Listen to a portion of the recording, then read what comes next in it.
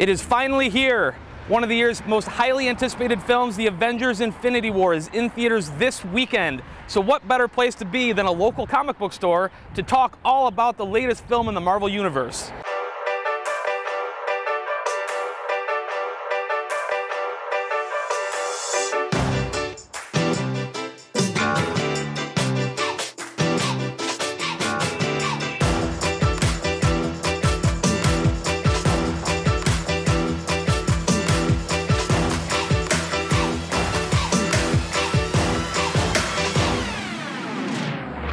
So I'm here with Mike Warner, the owner of Mike's Comic Books in New Baltimore. How you doing, sir? I'm well. How are you today? I'm doing good. Of course, I'm here because I'm all excited about Avengers: Infinity War, which is the new movie, of course, that's opening up. Everybody knows about that. But I was interested in just kind of the vibe at the comic book store these days. I was an old collector. I collected for several years, but haven't been into it in a while. What are some things that you notice right now in the comic book world? Like, what are the trending comic books? What's popular? Well, there's always good and popular books.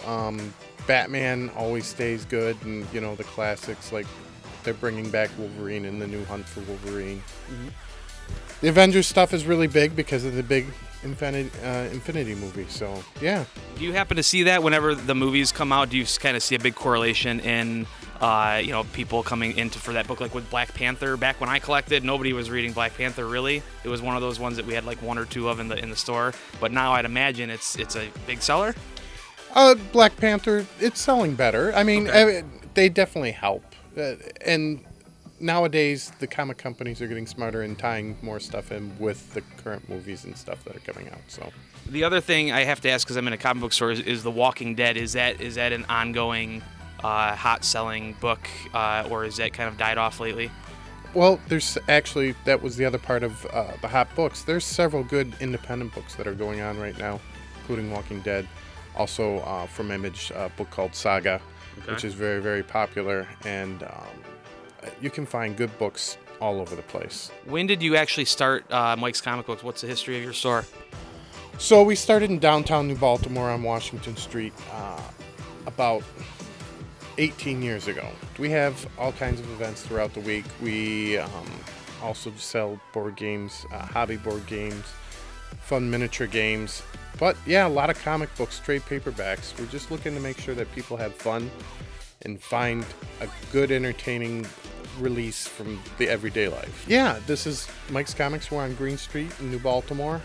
We are here to help and show people whatever they're looking for. We'll help them find it. So we've talked with Mike from Mike's Comics and Games in New Baltimore, and I know what you're thinking. All this hype about Avengers: Infinity War, you want to know how the film is. Was it any good? Here's my review. In a nutshell, the answer to that question is yes. This film is everything that you are expecting it to be. It is epic, it is larger than life, it is chock full of characters, and it's entertaining. Most of all, it's an entertaining chapter. I'm not going to spoil anything in this review. I am going to do a podcast next week that we'll talk in depth about on my Film Survivor podcast, which you can find on iTunes, by the way. But what I'm going to tell you about this film is that it's very good. It is amazing that they take this many characters and are able to juggle them in a way that makes you feel like you spend good time with all of the ones that you're wanting to. That being said, there are some characters that get pushed to the side. Most of all, though, the star of this film is the villain, Thanos. Any good comic book movie, any good superhero movie needs a good villain, and Thanos is a great villain. He is the culmination of everything that you could ever want, and he actually expands on that. They kind of humanize Thanos in a way and give him some backstory and some purpose without really trying to redeem him in any way. This guy is a bad dude, but you kind of understand at least why he's doing what he's doing. In this film, all of the superheroes come together to battle Thanos as he tries to collect the Infinity Stones, which will give him complete control and domination over everything. What I love the most about this film is that for once in the Marvel Cinematic Universe, there are stakes, there are consequences. these aren't just superheroes flying around beating up on each other and then moving on to the next scene. And it's refreshing, and it kind of, in a way, makes all of the previous Marvel movies better. Maybe they needed to go through that crazy, air hanger battle where nothing mattered during Civil War in order for their battle with Thanos to actually drive home, the importance of what they're doing. You just get the sense that this is a closing, finally, of something in the Marvel Universe. Even though it opens up possibilities and it still continues, there's definitely going to be stories to follow. This is the first film in a long time in the Marvel Universe where it doesn't feel like the next chapter of something, like it's an ongoing serial. This movie, though, has everything you would ever want. There are laughs, there are character interactions that you would probably think are very cool, such as like Star-Lord meeting Iron Man for the first time, the Hulk battling Thanos, all kinds of things. But there's also a number of twists, a number of unexpected emotional pulls at your heart. I was just left out of breath a lot. This movie definitely has a lot in it. There are times where the movie seems to go on a little bit long. There are maybe moments that could have been cut. It's not a perfect film, but I think it's perfect for fans that have stuck with these characters and stuck with this universe.